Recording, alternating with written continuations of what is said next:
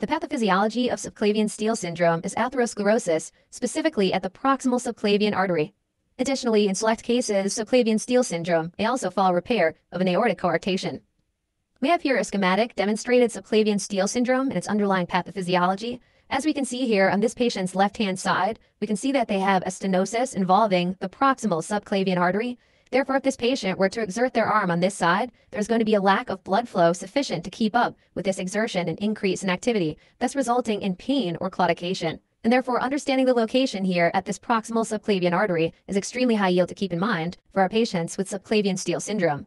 In addition, because there is insufficient blood flow to this affected side, there's going to be a decrease in the blood pressure on this side compared to our healthy or unaffected side. And this is also something that frequently shows up on examinations, is this difference between the two arms when we measure the blood pressure going through that brachial artery. Consistent with this, on physical exam, patients with subclavian steal syndrome are classically going to have a 15 millimeter mercury difference between their two arms, as the arm on the affected side is going to have a lower measured blood pressure. Additionally, in these patients, we should perform a duplex ultrasound, as well as in some cases an MRA or CTA, in order to get visualization of the affected blood vessels, which in this case is going to be the proximal subclavian artery. Our management in these patients is ultimately going to be revascularization, and this can be performed by either surgery or with the use of a stent or bypass. Moving on to carotid stenosis, our classic patient for this condition is going to be an older male smoker who presents with a transient ischemic attack or a TIA.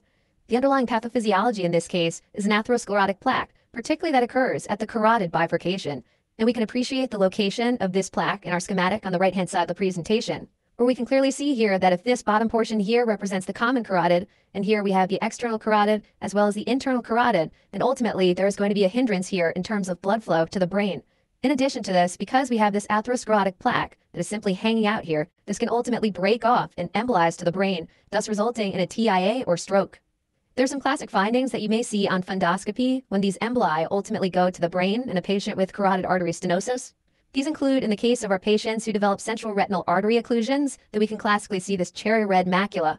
One other finding that we may see as this plaque ultimately embolizes to the brain and to the retinal vasculature is that we can also see what are known as Hollenhorst plaques. These can be appreciated in the fundoscopic image on the right, where we can clearly see these tiny plaques in our retinal vessels. And therefore, being aware of both of these potential findings, both the cherry red macula as well as our Hollenhorst plaques, are especially high yield for examinations. On physical exam, our patients with carotid stenosis are classically going to have a bruit at the location. Additionally, we should perform a duplex ultrasound in these patients, and in some cases may also get an MRA or a CTA in order to evaluate this vasculature of the head and neck.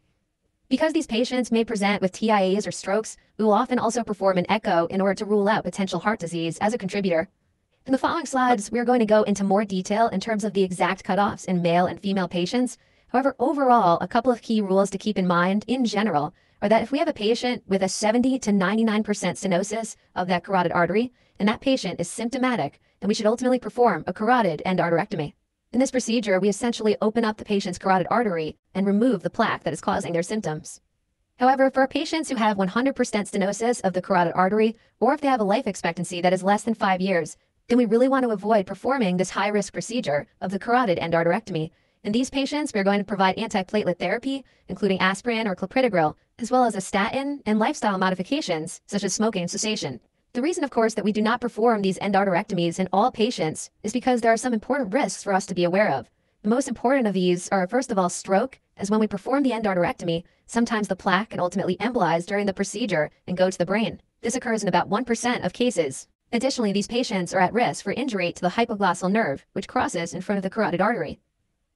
Just to make these points more clear, we have a schematic here of what we perform during a carotid endarterectomy.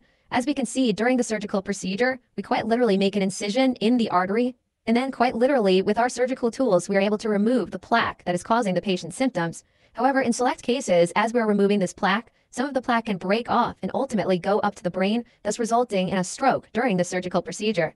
And this is why we only perform carotid endarterectomies in select cases. As we described previously, there is also a risk here of damage to the hypoglossal nerve. This is because, as we can appreciate in the schematic on the center of our screen, we have here this carotid artery, which is running down this way, and the hypoglossal nerve, which essentially crosses directly in front of that. Therefore, it is not hard for us to imagine that this hypoglossal nerve can get nicked during the procedure, thus resulting in loss of cranial nerve 12 function. And therefore, in addition to the risk of stroke that we have during carotid endarterectomies, we must also be aware of this important risk as well.